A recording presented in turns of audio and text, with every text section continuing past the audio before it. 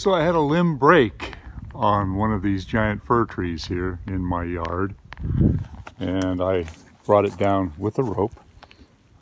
It's about 6 to 7 inches in diameter. So what I did is I cut off a piece down here and I took it into the shop and I put it on the chop saw and cut a 3/8 of an inch thick slice.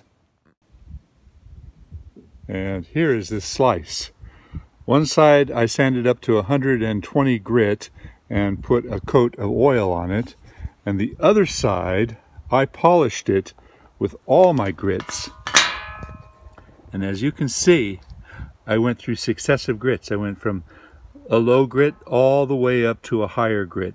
I started off at about 120, then 220, 320. Those were all abrasives. Then I moved to the polishing bits. I picked up the Arborist and I did 600 and 1,000. And then after that I went to the polishing discs that I have, and I started at 1,200, 1,500, 2,400, 3,600, all the way up to 8,000 grit. And what I'm trying to do here is clearly delineate each of these individual rings in this limb, which is hard to do. By the way, to get this stabilized, before I did all this, I microwaved this. I microwaved it for 3 or 4 minutes, about 30 seconds at a time, let it cool, 30 seconds, let it cool. I got a tiny little crack in here, but it's very difficult to take a disc of wood and get it dry enough so that the shrinkage doesn't cause it to split to pieces, and then only time will tell. But at this point, I can clearly see how many years it is from the beginning of this limb to the current date. And if I start at the current date, I'm going to get a microscope out and really start looking at it.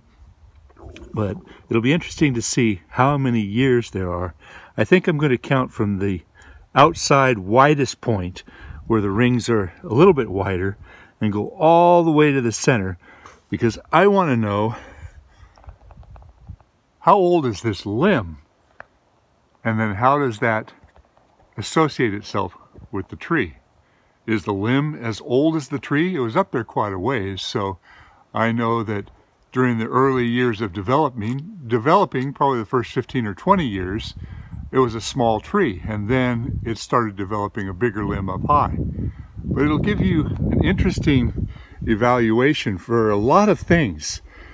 It's called dendrochronology. That's the study of tree rings, and you can read a lot into these rings. You can read weather patterns, you can see drought periods, you can see, periods of heavy rain, and things that have happened. What I find really interesting is the coloration changes all the way through. Some are darker than others, some of them are much lighter than others. But what you've got here is, the way you read it is, you've got the growth period and then the hardening off. So you just count the darkness of the rings. You don't count dark light, dark light. So it's you have to go in really, really close. And if I'm looking super close, it's like the first, quarter of an inch or so, looks like it has about 10 years of rings on it. So it'll be interesting. Let me pull out my microscope. I think I'll have to draw a line on here and start counting backwards.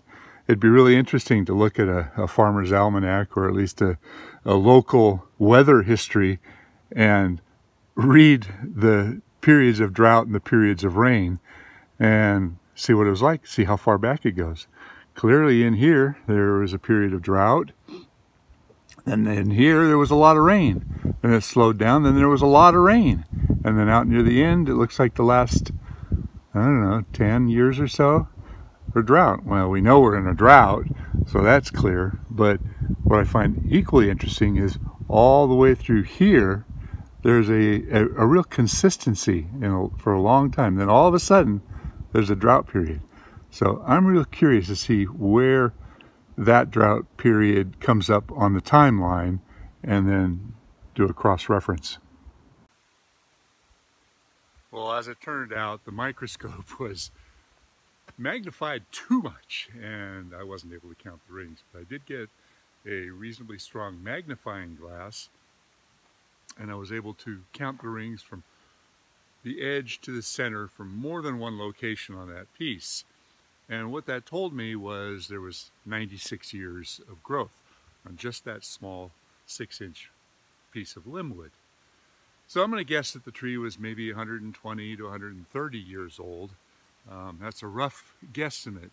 But the point of all this isn't so much about look at the rings, look at how cool it is. It's more about look at trees with a little bit of a different attitude.